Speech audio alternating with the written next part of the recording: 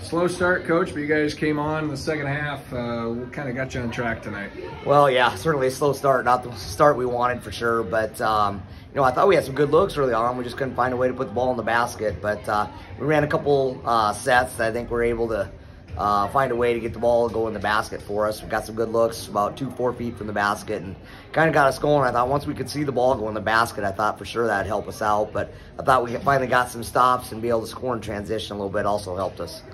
Once you got into overtime, really kind of a free throw contest there at the end, and you got some pretty good free throw shooters. You didn't shoot a great percentage, but able to put it away. Yeah, I thought we made some free throws down the stretch that we had to have. Obviously as a coach, we're a lot more nitpicky. We wish we'd shoot it a little bit better. I think we went 7 of 18 from the free throw line, but kind of like I told our kids, you make those early on, maybe we're not in that position. But, I think this was a good game coming out of break for us, into game situations.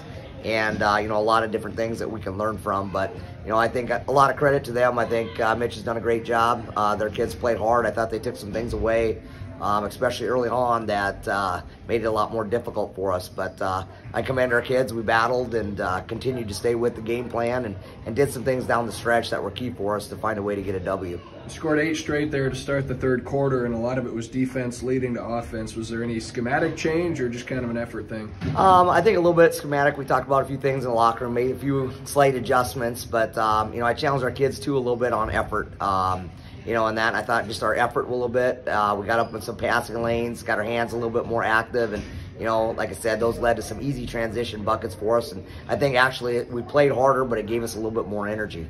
Thanks, Coach. Thank you. We appreciate it.